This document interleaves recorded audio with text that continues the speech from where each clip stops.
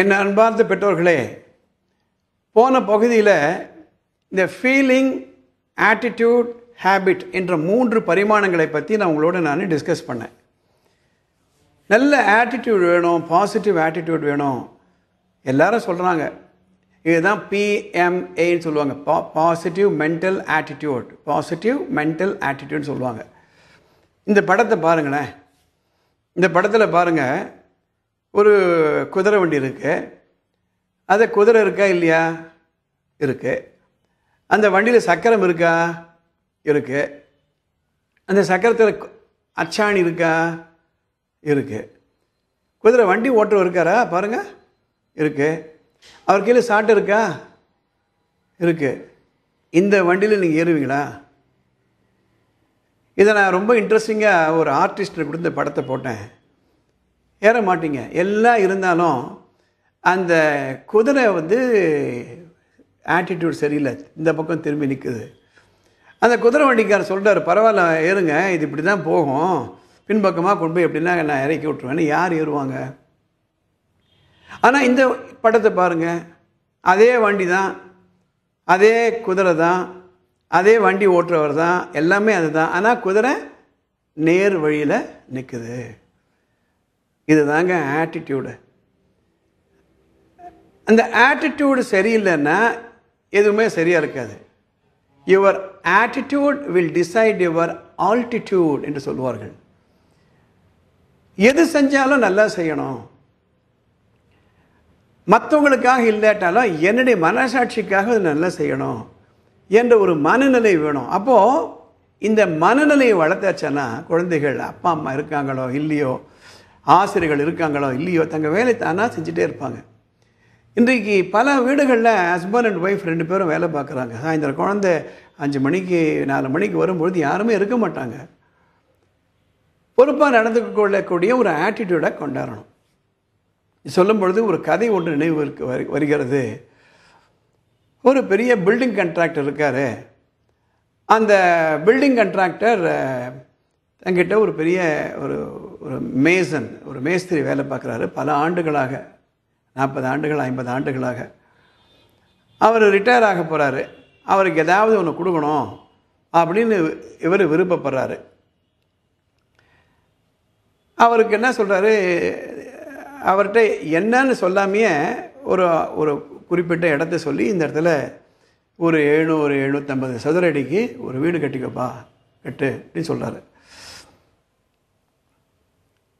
அவர் என்ன பண்ணுறாரு, மற்ற வீடு இதெல்லாம் எப்படி இத்தனை நாளாக கட்டினவரோ அதே மாதிரி என்னவோ ஒரு பொருளை வாங்குறாரு, ஒரு பிரிக்கு வாங்குறாரு, ஏதோ ஒரு மணலை வாங்குறாரு, என்னமோ கட்டுறாரு. எல்லாம் கட்டி முடித்த உடனே முதலாளிகிட்ட வீடு கட்டிட்டேன் அப்படின்றாரு. சூப்பர்வைசர் பண்ணல இவர்.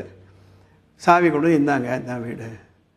உடனே அந்த முதலாளி இந்த சாவி அவர்கிட்ட கொடுத்து, ஏம்பா நீ 40 வருஷமாக கிட்ட வேலை பார்த்த, அதனால் என்னுடைய நன்றி கடனுக்காக இந்த வீட்டை நீயே வச்சுக்கோ, அதனால தான் அவனை கட்ட சொன்னேன். அப்போ அவர் நினைக்கிறாரு, அடடா தெரிஞ்சிருந்தா நம்ம நல்லாக கட்டியிருக்க வேண்டுமே, நல்லா செஞ்சுருக்கலாமே.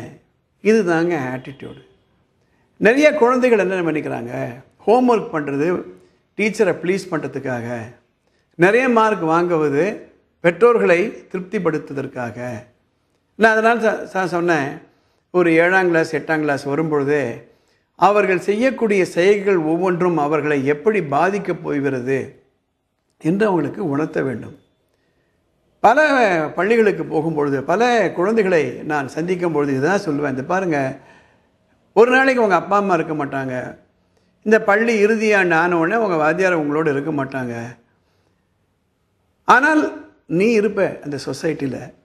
அந்த சொசைட்டியில் உங்கள்கிட்ட எதையோ விஷயங்களை எதிர்பார்க்குறாங்க, விளைவுகள் எதிர்பார்க்குறாங்க. எனவே மற்றவர்களுக்காக நீ படிக்க வேண்டாம், மற்றவர்களுக்காக நீங்கள் ஒழுக்கமாக இருக்க வேண்டாம், உங்களுக்காக ஒழுக்கமாக இருக்க வேண்டும். இந்த ஆட்டிடியூட் அடிக்கடி சொல்லுவாங்க, உங்களை சூப்பர்வைஸ் பண்ணாத பொழுது நீங்கள் எப்படி நடந்துக்கிறீங்களோ அதுதான் ஆட்டிடியூடு. அந்த ஆட்டிடியூட் நன்றாக இருந்தால் கண்டிப்பாக நல்ல விளைவை உங்களால் அடைய முடியும்.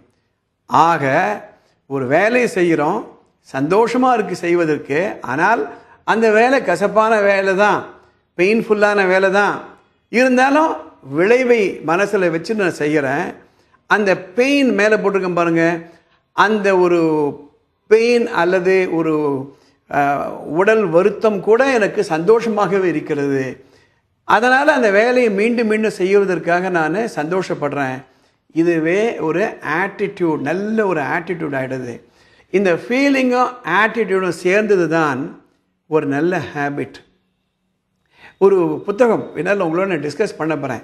ஸ்டீஃபன் கோவி என்ற ஒரு பெரிய எழுத்தாளர், பெரிய ஒரு ஒரு ஆராய்ச்சியாளர், ஒரு ஆலோசகர், பெரிய பெரிய நிறுவனங்களுக்கு. அவர் என்ன செய்கிறாரு, உலகத்தில் வெற்றி அடைந்தவர்கள் எல்லாம் பார்த்து நேர்காணல் செய்து என்ன அவங்கள்ட்ட காமனாக இருக்குன்னா 7 ஹேபிட்ஸ் அவங்கள்ட்ட இருக்குது என்று சொல்கிறாங்க. அந்த 7 ஹேபிட் இருக்கிறதுனால தான் அவங்க முன்னுக்கு வந்தார்கள். ஆக நமது குழந்தைகளுக்கு நல்ல ஹேபிட், நல்ல ஆட்டிடியூட், நல்ல ஃபீலிங்ஸ் கொண்டு வர வேண்டியது பெற்றோர்களுடைய கடமை, பள்ளி கல்வியாளர்களுடைய கடமை, ஆசிரியர்களுடைய கடமை. இந்த ஹேபிட்டை பற்றி ஒரு இன்ட்ரெஸ்டிங் ஸ்டோரி உங்களுக்கு சொல்ல போகிறேன், கதை சொல்ல போகிறேன் அடுத்த எபிசோடில்.